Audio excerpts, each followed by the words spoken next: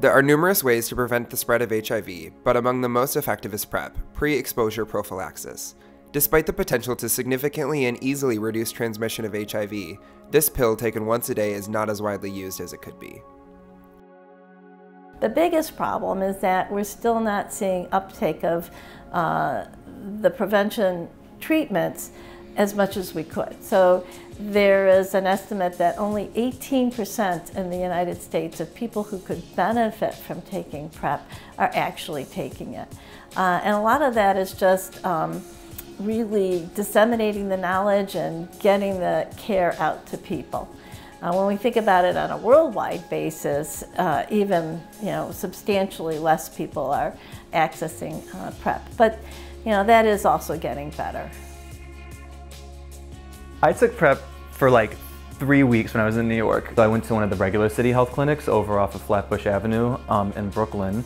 And when I was there, I had one of those conversations that every person who's going in to get STD screening has, which is like, are you on PrEP? Would you like to be on PrEP? And I wasn't on PrEP, and I wasn't like particularly interested in being on PrEP, but it seemed like an easy thing, and one of the doctors there just gave me a bottle of pills.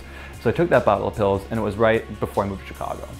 So I had taken PrEP for about a month, and then I moved to Chicago, and I went about trying to get on PrEP, and I don't know what went wrong, but it was like in New York, they just gave me a bottle of pills to start taking, and then in Chicago, there was like some insurance thing or whatever, and so I went to pick it up, and they were like, it's $2,000, and I was like, well, that's absolutely not gonna happen. Like, I did not care this much about PrEP, which was stupid in hindsight not to pursue that more. Some things that surprised me, I guess, about HIV after I got it was how quickly my viral load got to an untransmittable level. It felt nice because I was worried there was gonna be a whole big lifelong thing, People living with HIV are having families, and they are having relationships, and they're moving forward in their relationships, and that's something that wasn't really a possibility on a very common basis in the 80s and 90s. But today, because we have such effective therapy and we have prevention for the partner, we're seeing people really move forward into relationships. And I have patients who both the female partner and the male partner are living with HIV, and they've had children now. He actually was diagnosed with AIDS, and I was almost 9 months pregnant, give or take, couple of weeks before I had her.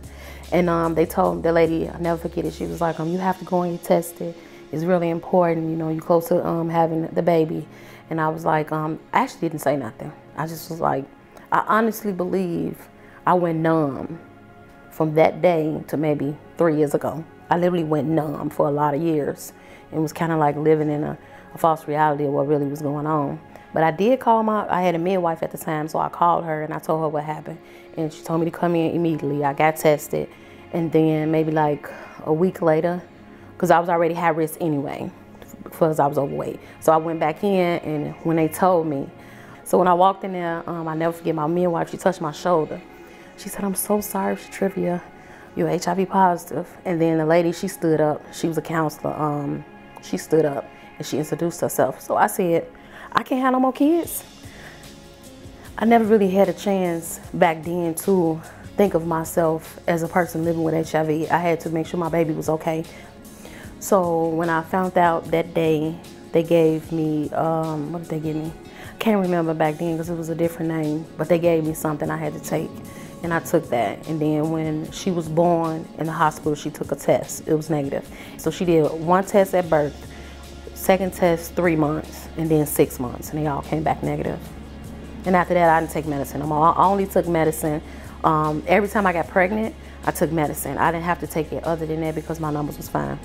HIV didn't stop nothing, period. I still wanted to have kids. It didn't like, I never even thought. If they would have told me I couldn't have kids, I probably would have been sadder. Like it probably would have really, really affected me if I couldn't have kids. I'm glad it did. I think that's the other part of the story here, is that not only are we helping people be restored to good health, but we're helping them move forward with their lives, with their relationships and children, and doing all the things that they want to do with their lives and which they wanted to do before they had an HIV diagnosis. As people with HIV age, doctors must treat the disease along with other age-associated illnesses, presenting a unique, unprecedented challenge. So over the last 20 years, what we've seen in terms of the HIV pandemic is that people are living now long periods of time with HIV, with a diagnosis of HIV, and they're starting to develop all the other things that people get as they get older. Problems with cholesterol and hypertension and strokes and heart disease. And they start to get old. And in fact, I have a patient who I have followed since he was a very healthy man in his early 60s, and now he's in his mid-80s.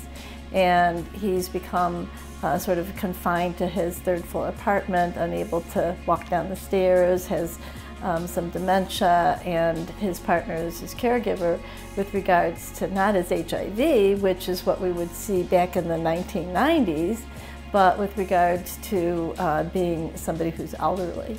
So, you know, we're seeing all that, but that's really something that we want to happen in a sense. We want people to be able to live long enough to really experience all the decades of life and everything that comes with that. So that's not necessarily a downside, but it is something that we're needing to address as our patients get older and are living with HIV. As with every public health crisis, we must remember that empathy, compassion, kindness, and community is at the core of any good medical response. I think the other lesson really from the AIDS pandemic that we really need to continue to understand and to work on is that compassion and support are things we can offer people regardless of whether we have treatments, regardless of whether we have the solution to their disease or their medical problem. You can still be there for them, you can still support them, you can still be compassionate and care for people. And that means really a lot.